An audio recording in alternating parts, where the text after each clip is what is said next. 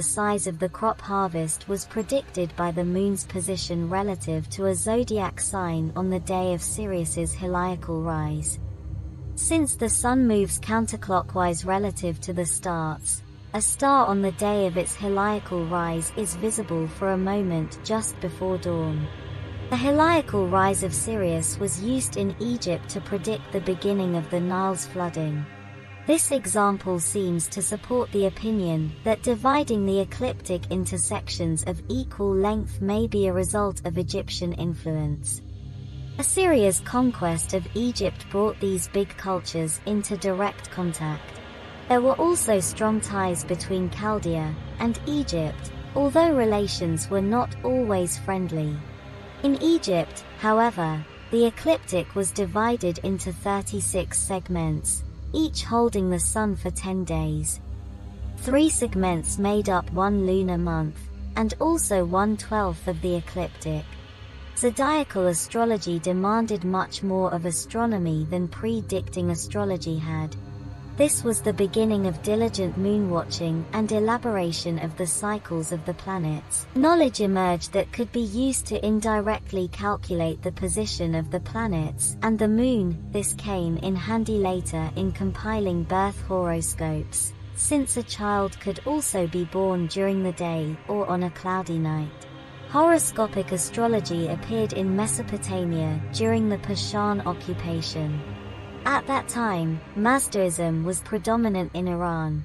According to Mazdaism, the world was created by the highest of the gods, the personification of goodness and light Ahura Mazda. The personification of darkness and evil Angra Mainyu or Ahriman causes trouble in the world of humans, but will eventually be defeated. Persian influence can also be observed in the works of Greek Aethals. In the sky there are Zeus and 11 main gods on war chariots, with them a heavenly army of gods and demons followed by the souls of people preaching to them. The souls that fall down will in their earthly life follow the same gods as they did in heaven. This indicates that the position of the planets at a child's birth determines the qualities of the soul that settles in the child's body. There seems to have been a quite practical reason for the beginning of the making of birth horoscopes, since the Persian conquerors had no need of the services of the Babylonian astrologists. The astrologists had to find another way to earn a living. The Babylonian birth horoscope predicts a child's future and character, and the course of their life from the positions of planets at the moment of birth. This was actually usually based on the moment of the beginning of sunset of the day preceding birth, since Babylonians, as many other peoples using the lunar calendar, counted the start of a day from sunset. Later, time of birth was determined within a quarter of a day, or 6 hours. The best-known old horoscope describes the sky on April 29, 410 BC. The text is translated as follows. Nisanu, night of the 14th, son of Umuyuza, Umuadina, descendant, was born. At that time the moon was below the pincer of the Scorpion, Jupiter in Pisces, Venus in Taurus, Saturn in Cancer, Mars in Gemini. Predictions tend to be general, mainly concerning character, and concrete predictions were avoided. Early horoscopes also include pseudo-horoscopic predictions mainly in connection with eclipses. If a child is born and during his infancy a solar eclipse occurs, he will die in a foreign city, and the house of his father will be scattered. As a rule, horoscopic predictions are positive.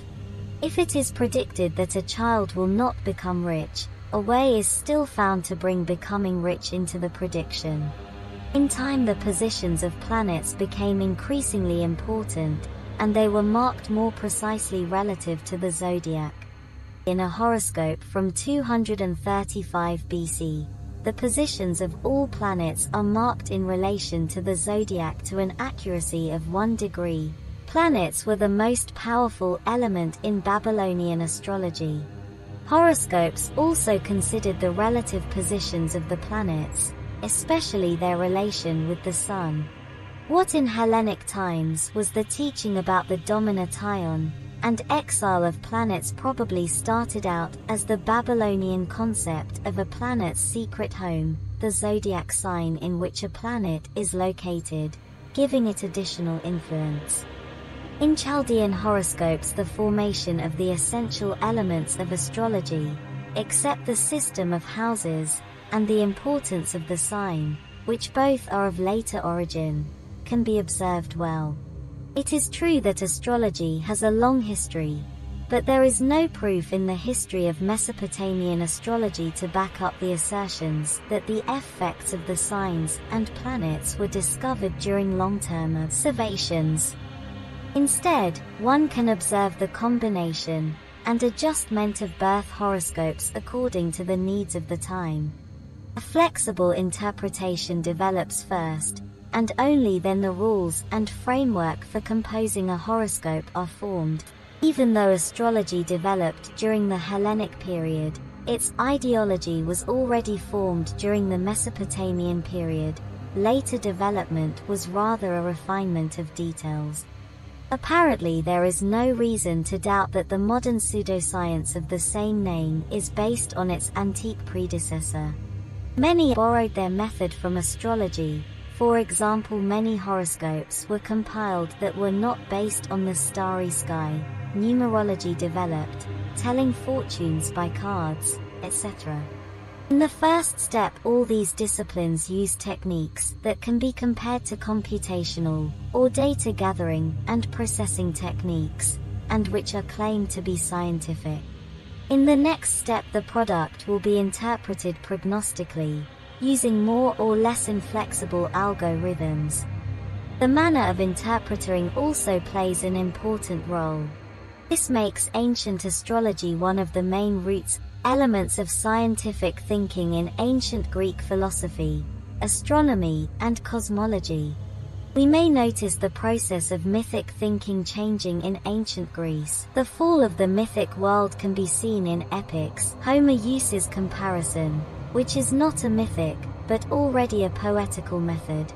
The way Homer describes the deeds of the gods, their quarrels, their amorous adventures, Homer does not raise the question of how the world came into being. Hesiod, who started systemizing gods, and Hesiod Anaximander. Anaximenes chaos, arche, a primary substance, air. Eros, separation of cold and warm, thickening and thinning earth, Gaia, and Tartaros, earth, and air.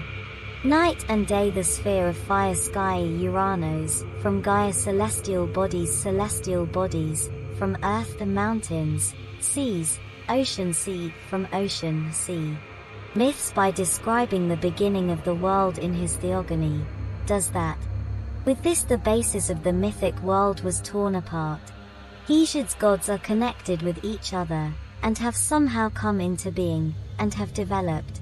His gods are personalized forces, elements of nature, and have emerged due to some historical process. In the beginning there is chaos, which is not the absolute antithesis of order, the meaning of the word as it is used in contemporary mathematics. Comparing the understanding of Hesiod and that of the Ionic philosophers about how the world came into being, one can see that these conceptions are very similar. The elements can be compared on a one-to-one basis. Hesiod takes a long step towards the philosophical way of thinking. Thales of Miletus was the first to give up the mythic interpretation of the world for the philosophic one.